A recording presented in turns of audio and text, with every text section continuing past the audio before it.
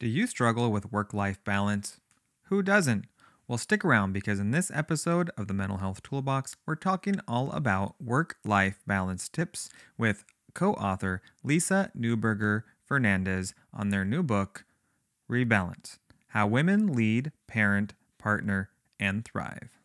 In their new book, Monica Brand Engel, Lisa Neuberger Fernandez, and Wendy Jagerson Teleki talk about what it takes to truly thrive full circle as purpose-driven leaders, parents, partners, and citizens. So let's go.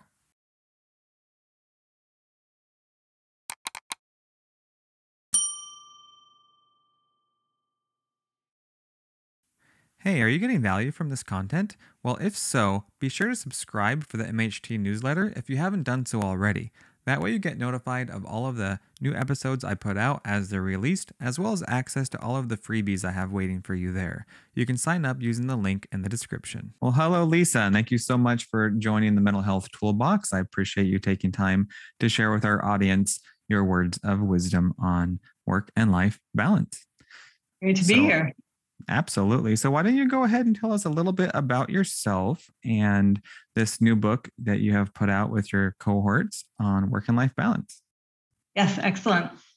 Well, Rebalance is our humble and often humorous take on how working parents, moms and dads, can thrive while living very full lives, while we're trying to raise good kids, be good partners, find meaning in our work, make a difference in the world. And many days, it's just a struggle to get all the way through to bedtime. So that's what the book is about. Isn't that the truth? I think any parent listening right now can relate to the challenges of, quote, doing it all, right? Wearing all the hats. Yeah. Exactly.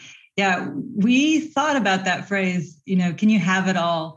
And our general take on that topic is that you could have it all technically, but not all at the same time, because something's got to give.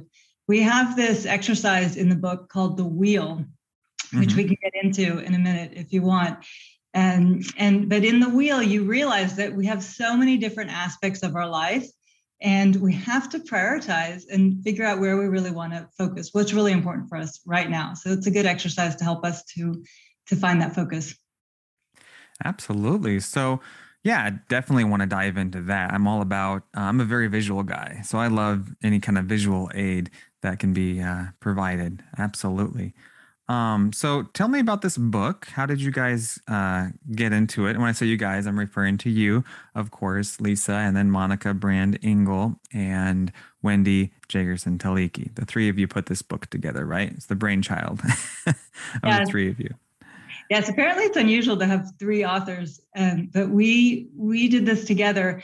We kicked off the book during COVID, but the book is actually telling the tales from 10 years of conversations that the three of us were having with a whole group of women in Washington, D.C., who were part of this group that we called Thrive. And the group actually kicked off in 2010 when I moved to D.C. from the Bay Area, and it was a new generation of a group that was actually started in the Bay Area, even by a good friend named Ellen, who created a group called MOMSy, Moms in Sustainability. And the concept there was we're all working in sustainability. We're all new moms with like infants. And how can we make our lives actually sustainable without like driving off a cliff? These types of things. So we've learned a few things along the way, and we try to tell the stories that we've taken away from all these years of conversations with working moms and trying to find that balance. That's the best place really to get the feedback is in the trenches. Exactly. And from lived experience, right? You're speaking from lived experience and your cohort, and just really speaking to the pain points, it sounds like, of what it's like to try and navigate those waters, right? Of parenting and living with purpose and self-care and not feeling guilty at the end of the day. I mean, I'm sure there's so much to unpack there. Yes, there's a lot to unpack there. And that mom guilt, that's a topic we definitely get into in the book. And the mom guilt is something that actually was one of the inspirations for me to even want to write the book in the first place. So when COVID hit, I was taking a walk and talk with one of the Thrive women, and I was thinking, is it that that some of the women in this group have been able to accomplish so many things while living so thoughtfully in such a balanced manner? So one of the co-authors, Wendy, is kind of our prize for living with no guilt, and I was really curious, like, how do you do it? You know, how is it even possible? She's a mom with 3 kids, and she travels, at least used to travel extensively for work with the World Bank. And she would leave on these big, exciting trips, you know, without feeling those pangs of guilt, which I definitely felt every time I would, fly away.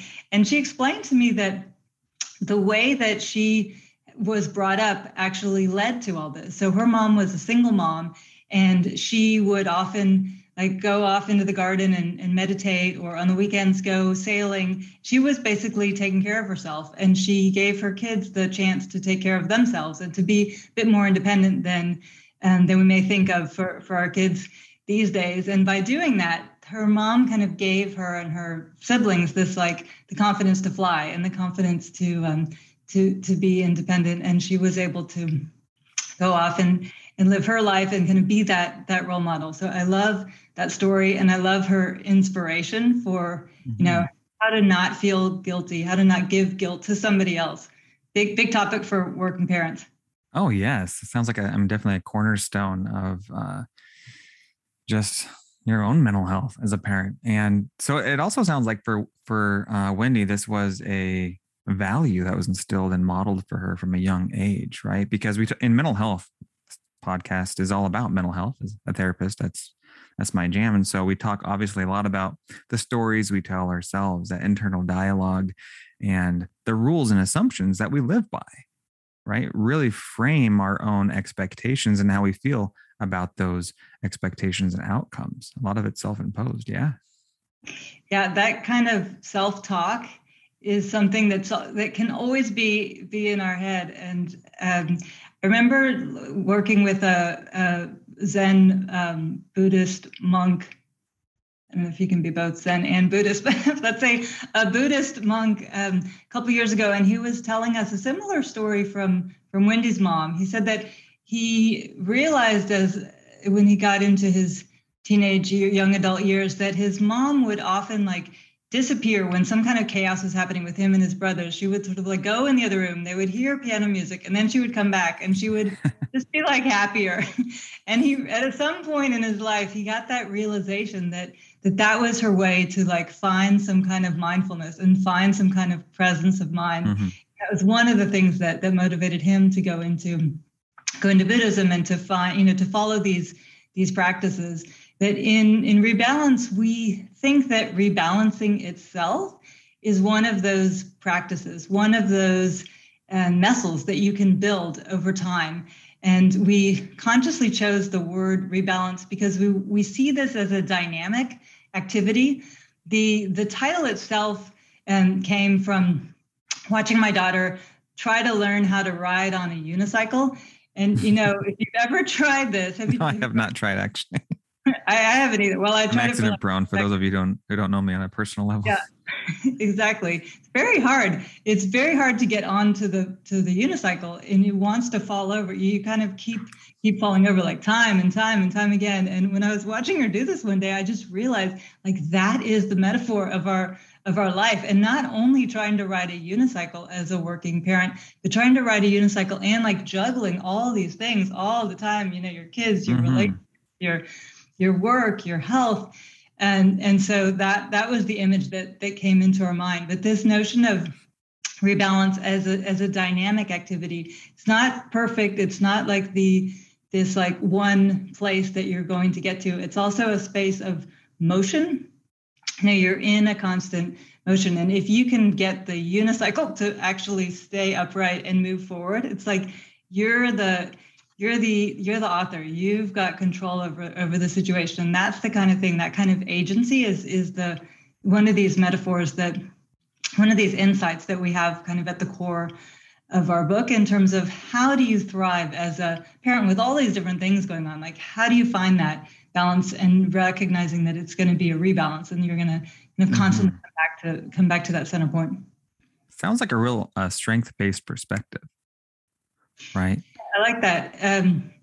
At work, we switched several years ago from one form of performance management to the Gallup Strengths Finders. And it was kind of a radical departure in a kind of a global multinational consulting firm with the kind of a very hierarchical skills-based approach to go from, the red light, green light approach to the Strengths Finders. And I love that approach where it says everybody has strengths, you need to find them. And if as a company or as a family, like you allow people to play to those strengths, you will kind of get people into the flow and get so much more out of them. So I'm a big fan of that notion of human performance. Absolutely. And you touched on the notion of rebalancing, right? I love that depiction of the juggling on the unicycle, right? Because that's life. It's messy. It's not June Cleaver. It's it's very play as you go, right? Exactly. So this idea of rebalancing, right? So by that you mean there's not like one set of absolute rules. This is what you do. This is what you don't do. Because we all like that, right? We all like, give me the silver bullet. Give me the 3 bullet points of this is what I have to do, and everything will be gravy, right? Yeah. But life doesn't really work that way. Yeah, I don't think so either. At the core of our book is this notion of the wheel. And we certainly didn't invent the wheel. Probably psychologists since the age of time have been using this technique. But this is something I'm gonna just hold up. Thank you. Yes, visuals. Like a really fancy wheel. But actually to draw the wheel, you don't even need such a colorful image. All you need is a piece of paper and a pen. And you draw a circle and you think, what are the most important areas in my life right now? And just start writing them down like a list. And, my health, my mental health, my kids, my spouse, my work, my mind, my mind space, all these kinds of things. Once you get a good list going, then you just count them up, and that's the number of slices in your wheel. So this one has 12, and this one has 12 because our book has 12 chapters, 4 sections, and that's kind of I love that. The chapters of our book and the way we think about it. And like our wheel has a 4th on work, 1 on family, 1 on health, and 1 on community. That's the way we think. But the beauty of the wheel is that it's up to everyone to draw their own wheel based on wherever they are, whatever is most important today at this moment. And it's also the interesting part of the wheel is that you can redraw the wheel at any time. Like in the Thrive group, we would go on annual retreats when any year that we could. Sometimes we missed the annual retreat. We were just too busy. And if you're somebody who likes to do the New Year's resolutions, that's a good time to do the wheel. Or if something big is happening in your life, like for example, me and my family, we're just about to move to Spain. We're moving continents. So this is a good time to do the wheel and think about your priorities, or maybe once we get there and things get settled down. But the other part of the wheel, once you have your sections and you've got them drawn out, then you get to the really fun part, which is to shade from the center to the end how satisfied you are in that part of your life. The really cool thing is that this is your own personal scale. So the outside of your wheel is where you want to be, where you find satisfaction, not your mom, not your daughter, not your spouse. It's for you. So everybody has a different scale. And so if you shade all the areas, then you have some white space. And those white space are the areas where you have some opportunities. And if you've got a lot of white space, you may want to pick out 1 or 2 things so as not to be too overwhelming with the changes ahead. Just pick out 1 or 2, and those are the areas that you might want to focus on.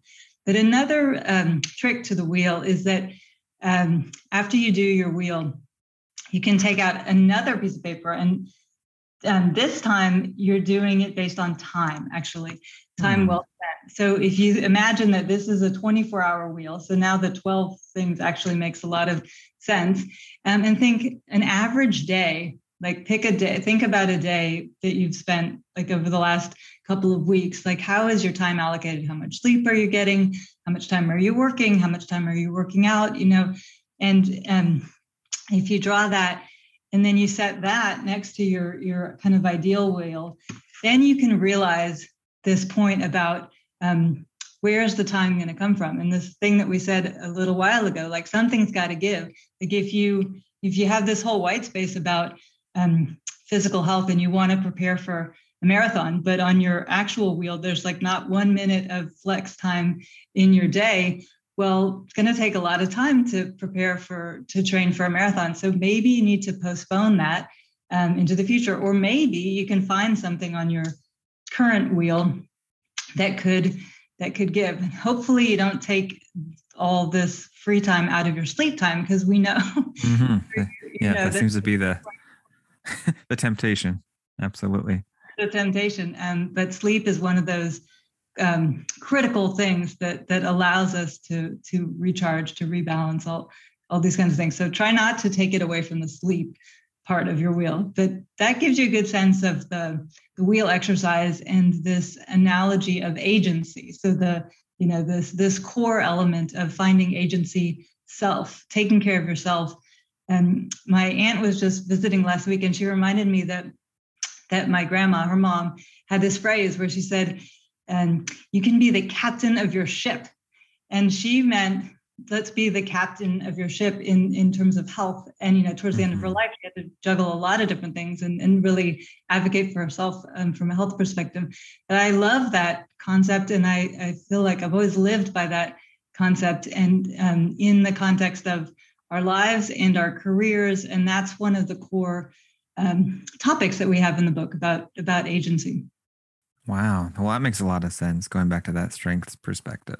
Yeah. I remember I studied sociology in undergrad, and that was a big theme in sociology, a sense of agency. How do we, happiness comes from sense of agency, a sense of, not that we ever have control of everything, but we do have control of our actions. And I think that's, James Clear talks a lot about that in his book, Atomic Habits. Don't focus on outcomes, focus on actions, focus on what we can influence. And that sounds like a lot of what this is about. It's taking a bird's eye view, right? Yeah. Of what you want to see happen in your life. That whole popular phrase, life by your design, right? Yep. And then let's see what's actually happening. Yep. And it's not a linear process, right? We can idealize and then take a real look at what's going on and try and bridge that gap a little bit with some tweaks, right? Yeah. Where things are going. Yeah, it's about scaffolding. My husband has a degree in education, and he often talks to me about scaffolding in terms of, you want to teach something, you want to learn something, you want to grow. It's you don't just start with like the end goal. You kind of start with where we are. You see where we're trying to get to, and then you take some steps. And so by breaking things down into these steps. So if you have your wheel and you have like a white space over here that you want to focus on, we'll figure out, where am I going to get the time? How can I carve out the time to focus on that? And what can give for me to do that? Speaking of agency, one of my kind of insights during COVID was about agency, and going into the pandemic and starting to write this book. For me, agency was very much a career-focused point. It was like, how do you take the steering wheel of your career and thinking about all the different steps that you can take to advance through a career. And I realized during the pandemic, as all of our lives shifted dramatically in so many different ways, how important it was to take that same notion of agency and apply it to health and to family, and to find those areas that you can control. Because as you said, we can't control everything, but we can reframe the situation, and we can find those parts that we do control, and then try to drive that ship. Something that we talk about in the Rebalance book is the childhood. My favorite childhood book was the Choose Your Own Adventure novels. Did you? Oh yes, I was just talking about that yesterday. I was getting a book with my kid at her school at a book fair, and it was like a modern day Choose Your Own Adventure. I was like, hey, I remember that. That's not an original idea. It Love was those. such a fun one. I remember Yeah. as a kid, and I talk about this in the book, just like curling up on the sofa and reading those Choose Your Own Adventure books. It's like, do you want to swim to the desert island on the horizon, or do you want to hop onto this boat and like go where it's going? Turn to page 22 if you want to swim to the desert island. Maybe you'll be eaten by a shark, or maybe that was. And you can't peek ahead. It's not allowed. Can't peek ahead, exactly. But it's your choice. And so it's Right. like finding those places where you get to make the choices. And that's, captaining your own ship. Mm-hmm. It's just fantastic. What a great way to frame it. I'm a big fan of time management. And oftentimes we think of time management as like to-do lists and Oh, yeah. good and bad and self-shame. You don't get it done. But time is so much more than that, right? Exactly. We know that time is the only non-renewable resource we have, right? And so we can't really put a value on it, but it is a huge, huge way to leverage agency as opposed to like good, bad, black, white, but it's more as like, how can I manipulate this fantastic resource to create something more meaningful in my life, right? It's that whole 80-20 principle, right? Yeah. The things that really make us happy are probably the 20% of the way we're spending our time. Yes. Yes. Right. I love that notion of time as being what did you say? The most renewable resource? The only non-renewable resource. Yeah, exactly. Right? It's the great common denominator of the human nature, right? The human condition. Yes. It is indeed. And being a professional in the field of sustainability, this notion of renewable energy, renewable resources, that means a lot. I love this phrase of time well spent. There's a man who left Google and started a whole movement about time well spent after seeing how we get sort of sucked into our tech devices and lose a lot of our time. But that notion of time well spent that you're talking about is right at the heart of this idea of the wheel and taking control of our time. And one of the things is the realization, like, how am I actually spending my time? And once you realize that, and you get these little reminders on your phone, like how many hours of screen time you've had this week. So if you realize and raise your awareness of where you're actually spending your time, and then if you compare that to where you want to be spending your time, you get a really big like wake up call, maybe, a reality check. And the trick is not to let that overwhelm you, because for most of us, there's going to be a gap between absolutely the two. Something that I found, though, on the positive side is that once you lay all that out, you can find areas where you can get like a 2-for-1 special. So, for example, one of the times when I was doing the wheel with the Thrive group many years ago, and my daughter was pretty young, and I wanted to spend more time with her. Also wanted to do more exercise. So this was a time pre-teenage years where she was willing to exercise, with me, with her mom. Like one of us would run, one of us would be on the bike. And I realized that in my wheel at that time, I could get a 2-for-1 special and, therefore get some time back in the day by putting those two together. I love the way you phrase that. 2-for-1 special. There's a Thrive tip for you all. 2-for-1 special. I love it. And I try and practice that myself. I'll take my kid to the park. When I'm at the park, I'll try and do some pull-ups and play around and have some fun, but get exercise at the same time. Right. Or maybe a more practical analogy would be like, I love podcasts. I love to learn. I love practical wisdom. And so I always have a AirPod in my ear whenever I'm doing the laundry or watering the garden and yesterday's case, I was trying to tackle a Matilha bush that had overtaken the back of my house. And so I spent the better part of 3 hours uprooting the thing. And I listened to some great podcast episodes and learned a lot in the process. And it's a great way, right? Getting time back. Yeah, getting time back. Exactly, like squeezing the marrow out of life, like Dead Poet Society. But what are some of your favorite podcasts? And now I'm curious. Oh, I could talk for hours about this. Pat Flynn, right? Smart Passive Income. Absolutely love him. Rick Mulready, The Art of Online Business. Amy Porterfield, Digital Course Academy. Sean Cannel, Think Media. Dave Ramsey, Financial Wisdom. All that good stuff. In fact, one of Dave's famous quotes is, tell your money where to go instead of wondering where it went. I think I use that analogy a lot of the time for the way we think about time, right? You're just talking about how easily absorbed we are into the things that are competing for our attention. There's always something competing for our attention. That's especially in today's world. I mean, with marketing and the emails and the ding, ding notifications, right? If it's not social media, it's something else. Turn off all those notifications. You might miss a call. You might be 10 minutes late for a call, but you'll be a much happier person. I promise you that. Put it on do not disturb. In fact, I've made it a point now that I put do not disturb on at night.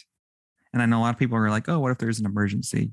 You can set your emergency contacts to override your do not disturb. So just a note on that. But in the morning, I will leave it on. I will leave on my do not disturb until I've had my first cup of coffee. I've had a little sit time with the wife, and I've checked in with my kids, and I've sat outside and stared at the garden for a good 5 minutes and pet my dog. And then I'll turn it off. That's a really healthy way to go. That one of the things that we talk about in Rebalance is about boundaries and taking control of your life by setting certain boundaries. And one of the best ways to do that is with time. And one of the stories we talk about is one day Wendy's the co-author and I were walking along in the morning and on a walk and talk in Rock Creek Park. And she's like, you don't seem like you're in such a good mood. You know, what's going on? It's like, oh, I've already been doing the emails and the calls. She's like, do you have to do all of that? Like, it's only 7 a.m. You know, do you have to do all of that before you've even had your first cup of coffee, before you've even come and taken this morning walk with me? And I was like, well, yes, of course I have to. But then when I said it, I realized, well, no, maybe I don't have to. You know, let's start all that when it's working time. And exactly what you said. So I blocked out probably the 7 to 9 or the 6 to 8 part of my calendar, so no calls could be scheduled there for me. And that's like the time for the Bella run, you know, when I could either be running or taking my daughter to school or whatever it was. And that made a huge difference in how I feel starting the day. And I love it that you do all those things, pet the dog, drink your coffee before, you know, it's like set your own do not disturb time. That's a brilliant thing. I love that. It doesn't happen by accident either. It's been a progression. I'm getting a little better at it, you know, as I move along. And even like this podcast interview we're doing right now, historically would have just been thrown anywhere in my calendar. And it would have been a series of back and forth emails about when to schedule it. And I suddenly discovered Calendly and the integration with Zoom and how I can actually block time for interviews to be automated. That's getting time back, right? Yeah. But it took me a couple of years to figure that the value of that and how that's important. I noticed that when I signed up for for this podcast, and I've seen that more and more lately that people you know, have that setup. So these are the times when I'm going to take calls. These are the times when I'm going to do my podcast. And, you know, if you want to find me, come to my Calendly and come into, you know, my world here. And I really respect that. I think it's great. I'm gonna borrow that. I need to figure out how to use Calendly. Is it pretty easy? Yeah. It's free. Yeah. It's free. Okay, I can do that. Yeah. Free is good. Yeah. Yes, absolutely. But anything you can do to get time back. Also, there's been a lot of research, a lot of talk about the importance of protecting space, whether that's you're doing the whole miracle morning ritual, or if you're doing your own ritual, your own thing, the importance of protecting time to decompress. Yeah. You'll be more productive. You'll make better decisions with how you spend your time. If you just spend a little bit of time thinking about how you want to spend your time, right? And sometimes when I'm talking about productivity with clients, I'll talk about the importance of reflecting and projecting. And that's very much why I love your 2 wheels, right? Analogy and exercises. Yeah. I have a similar tool I give out to clients. It's just it's nothing sophisticated. It's just basically a calendar with time blocks. And then at the very bottom, it has like, okay, what do I want to prioritize? And then on the right side, what didn't work and why didn't it work? And so it's you reflect on how you want the next day to look like. And then you use that as a litmus test for the next day and so forth. And it just kind of things roll over. I do the same thing with Google Keep Notes. I have one major running to-do list on Google Keep Notes. Yeah. And I just slide, because you can create anything and turn it into check boxes, right?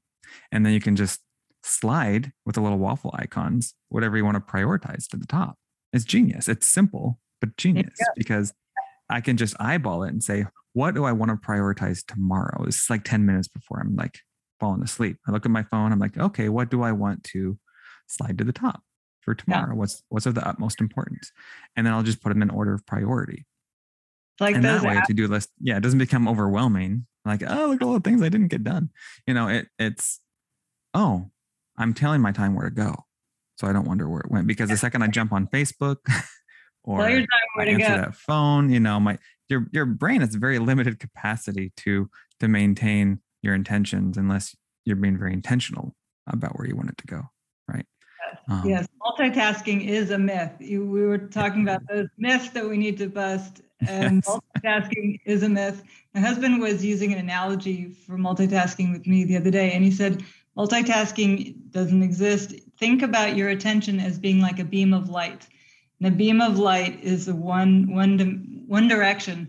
You can cut the beam of light. That's multitasking. You can cut it to do this. You can cut it to do that. But you're actually stopping the light. And then when you stop that task, the light is back on. So I love all these different tech tips that you have, tech apps that give you more time in your day. It sounds like, it reminds me of the one where you have a recipe and you click something and it says, these are the things you need to buy and these are where they are in your grocery store, something like that. So it's like certain things that can be automated that help you get time back.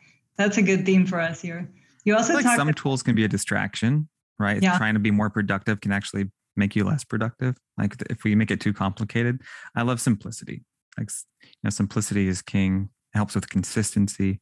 Yep. So you don't have to overthink things, but there are definitely some tools that help keep things simple for sure. Yeah, absolutely.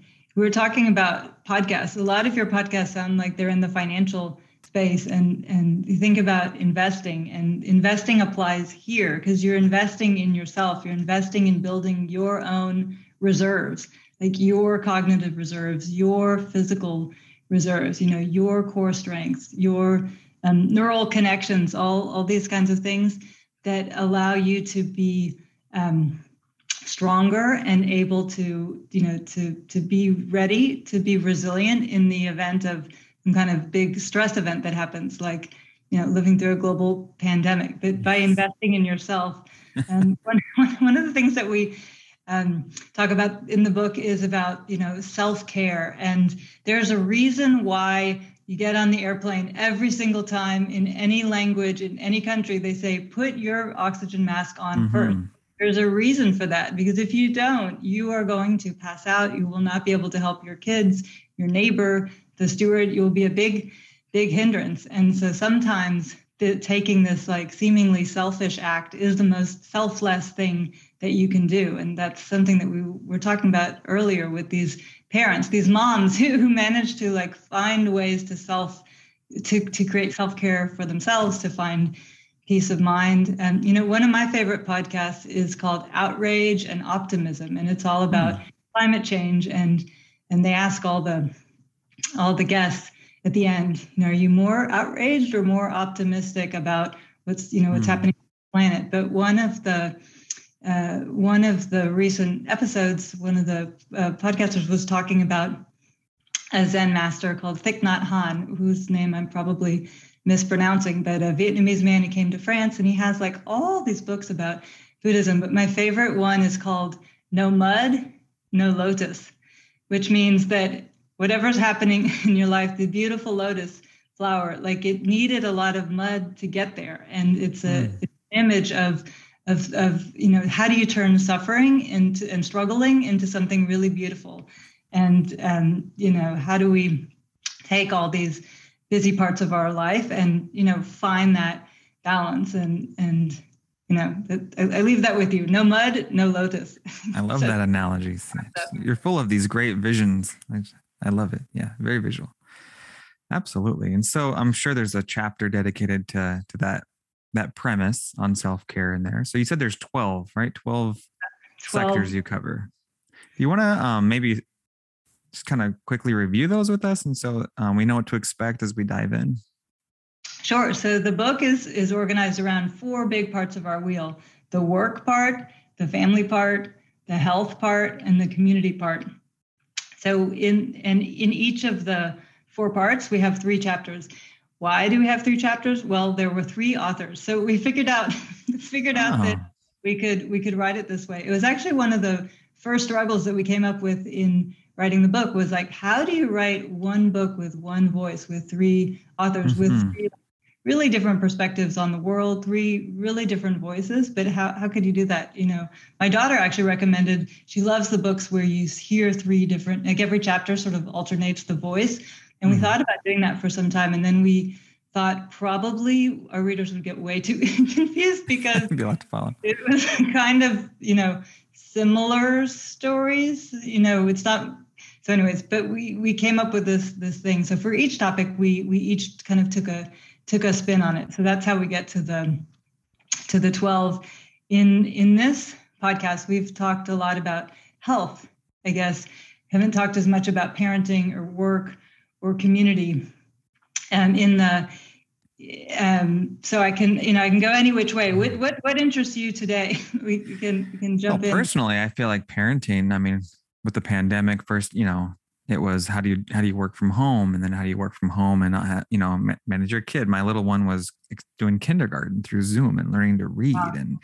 And I'm 5 feet away in my home office trying to do very intensive work, and I've got my little one wanting my attention, and just navigating that and the parent guilt. And even as we are getting back to a pseudo or a new normal, there's still that parent there's always parent guilt on some level when you're talking about priorities and time management. And even as I try and serve others through this video podcast and making time for that, and trying to fit in self-care, like even taking the dogs for a walk this morning. Do I take them for a walk, or do I do some more work so I have more time with my kid later? And it's just navigating those things. And even as a therapist, I really struggle with knowing what is the best use of my time, and how am I going to have the least amount of regret at the end of the day. It all comes back to time and time management, time well spent. Speaking of dogs and stress and juggling, before I did my very first radio interview for this book, 2 minutes before, this was last week, by the way, all of a sudden, my dog looks up to me and pees on the rug right in front of me. 2 minutes before the first interview. And I told this story as an icebreaker when I got on the radio show, and the fabulous host, who's like, you know why he did that? Like, no, why? Please tell me. He's like, you weren't paying any attention to him. I'm like, you are absolutely right. I was doing a million other things, and I'm often in my household told that I'm not paying enough attention. I'm not listening. And that's one of these things for parents, and kind of the archetypal story about that. One day I was coming home from work to our 4th story walk up in Washington, D.C. Probably my head is buried in my phone, typing.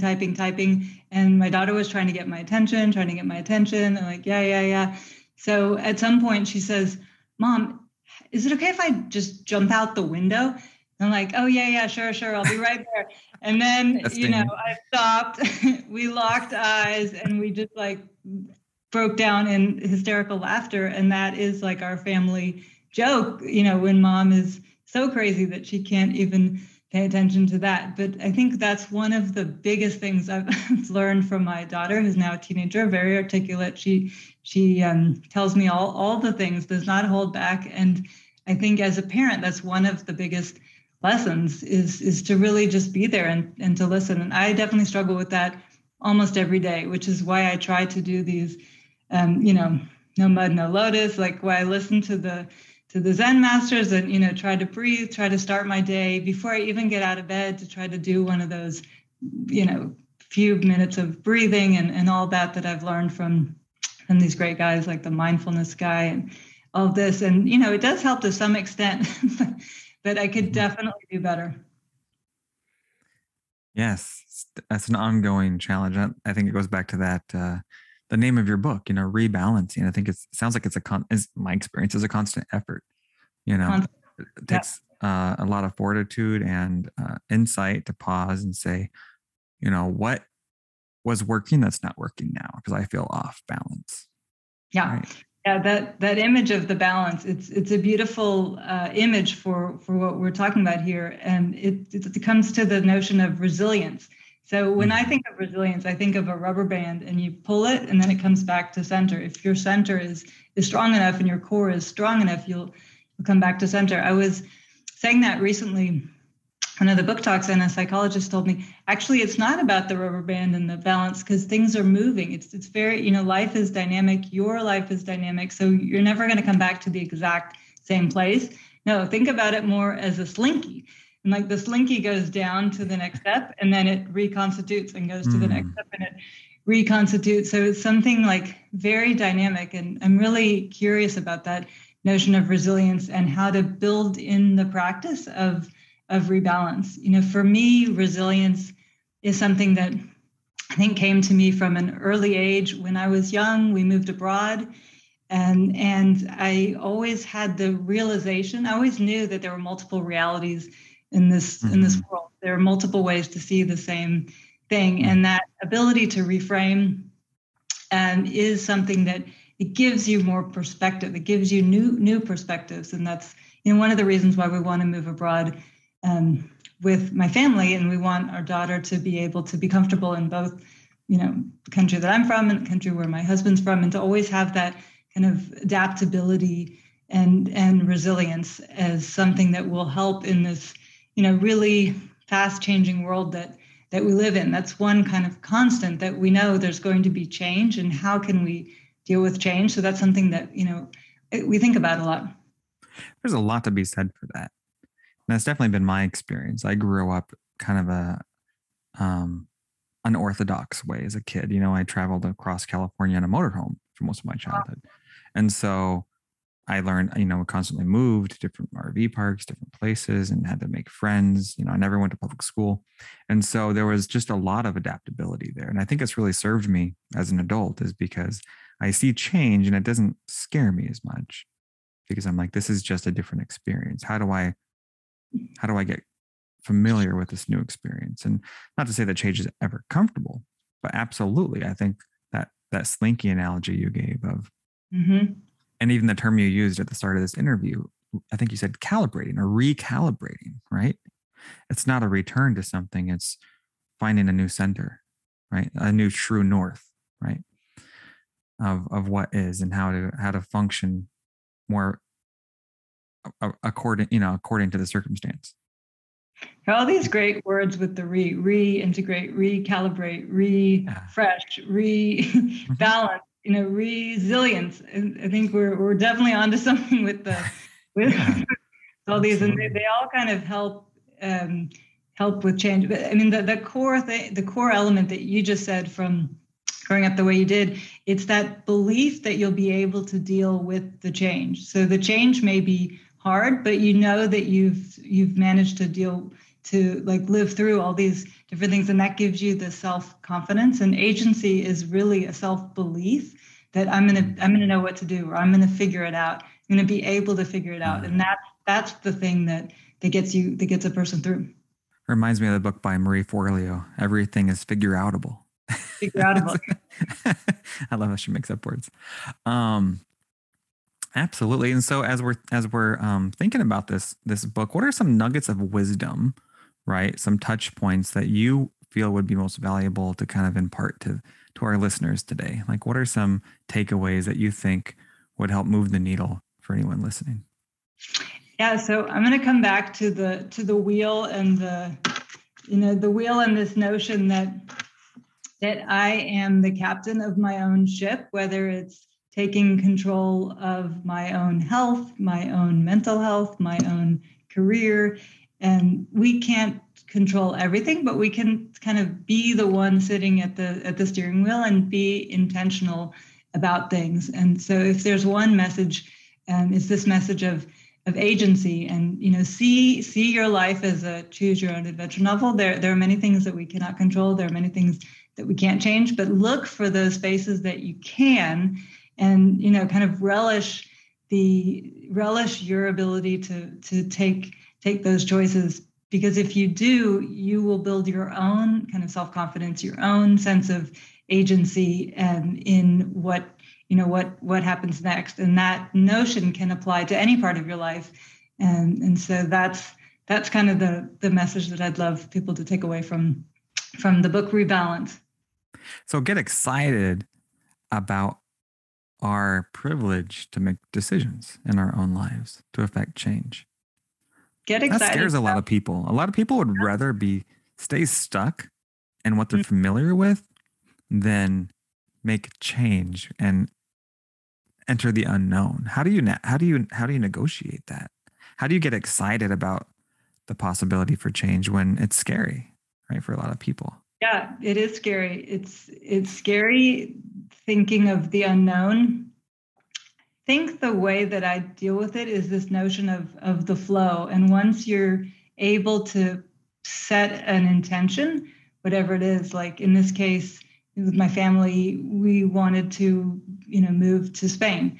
And we've kind of put that out there, and things started to fall into place one way or the other that sort of allowed for that experience to happen. And so the opposite of the fear of change is feeling like you're in the flow and like you're moving along, and people sort of pop up who can help you in your journey. And the only way for that to happen that I'm aware of is to kind of put it out there. So like by setting an intention first with yourself, to be brave enough to tell yourself, I really want this thing, and then to start telling other people, and you kind of open the possibility to new things, and that gives you the chance to kind of live your own choose your own adventure novel. That it's by opening that door. You don't ask for it, you probably won't get it. If you do ask for it, maybe you won't get it, but maybe you will, or maybe you'll get something else that will be even better for you at that time. So it's kind of being open to the possibility and getting into that kind of momentum. And the only other thing that I can add there in terms of the flow is like another tool that we use is the walk and talk. So when you're walking with somebody next, side by side, or eating dinner or driving in the car, like you're going not so much eating dinner, but in the car or walking, you're like going in the same direction. And by kind of being in motion with somebody, you are opening up the possibility of seeing, kind of like walking down the path together. And if you combine that with these notions of sort of your intention and putting something out there, like opening up the possibility, that's something that give it a try and see how it goes. I love that. So again, not getting too attached to the outcomes, but entertaining the possibility. Entertain the possibility. Yeah. And talk about, I do like to reflect on that, like an artist, right? I'm not an artist, so I might be speaking out of experience here, or lack thereof. But when the artist puts the brush to canvas, right? First, they have an image of what they want to paint, right? I think it's change in the same way. When we want to affect change in our lives, first it's created in our mind's eye, and then in our actions. And when you talk about flow, that's really what it is. It's giving permission, right, for your vision to take fruition, and seeing what that feels like without judgment, without expectation, but just to allow room for possibility, right? Yeah.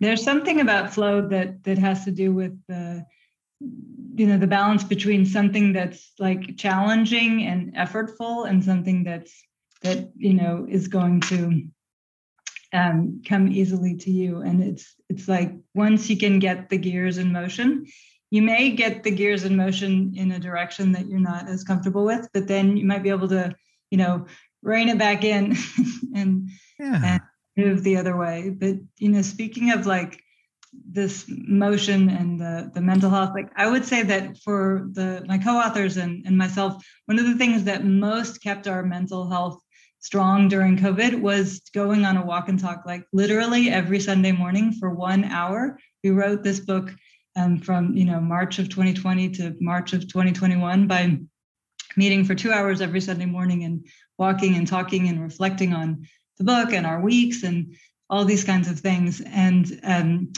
that's the other side of resilience. It's community.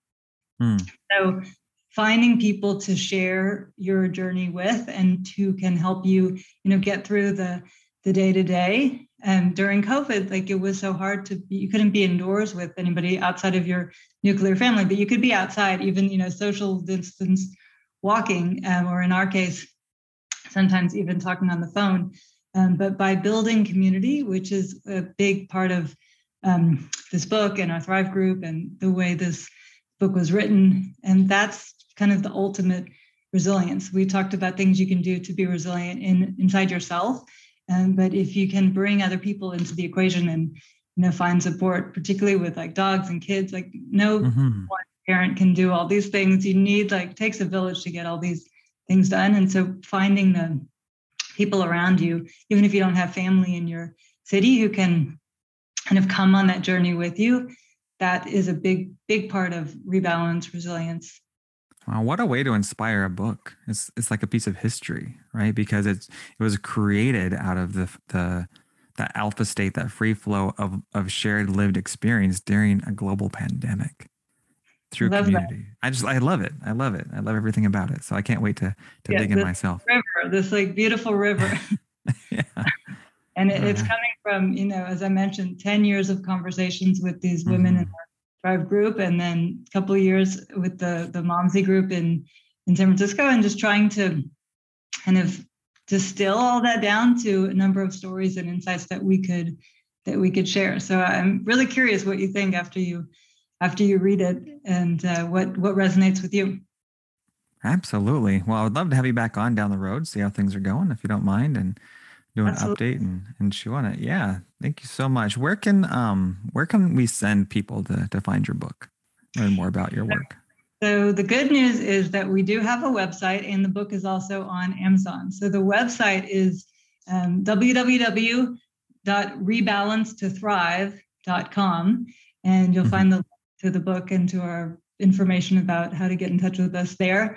You can also go to Amazon, and the book is already ready for pre-order on Amazon. And the book is called Rebalance: How Women Lead, Parent, Partner, and Thrive. So please go there today, pre-order your copy, and it goes live May 31st. How fantastic. Well, I'll be sure to tie all up in show notes so everyone can find it. And in the description of this, whether you're watching this on YouTube or listening on the podcast, just look down in the description. You'll find those links right there for you. Okay. Well, thank you so much, Lisa, for sharing your journey, your experience, and this brainchild of how to get into a flow state in spite of a pandemic. So much appreciated. And thank you, Patrick. Just enjoy yourself and enjoy your week. And it's been a pleasure and a privilege to chat with you today. Thank you. All right. Thank you. Bye-bye. All right. There you have it. Another tool to help you thrive. Hey, if you're getting value from this content, if you haven't done so already, be sure to like, subscribe, and share with your friends and family to help raise mental health awareness, and it helps this channel grow. Also, if you haven't done so and you're listening to this on the Apple Podcast platform, it would mean the world to me if you left a review there. That also helps reach more people to raise mental health awareness. All right, until next time, make good things happen. Bye-bye now.